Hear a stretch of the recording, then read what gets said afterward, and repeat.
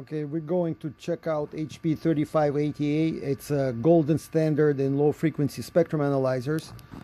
It has digital storage and very wide dynamic range. It does have some interesting features which you don't see in modern analyzers, like a hand crank, but it works just right. And it's very easy to use. You tune your signal right away. Right now we have 48 kilohertz coming from the generator, and we tuned it in an instant with the hand crank. So no buttons to push.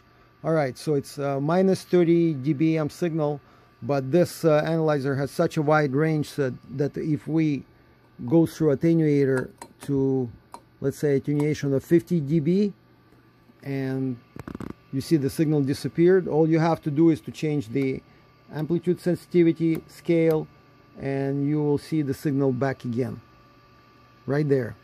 Okay, so you see this at minus 70 dB setting, and you still see it. Plus you have storage. You can store the signal, okay, and then you can go to a different frequency.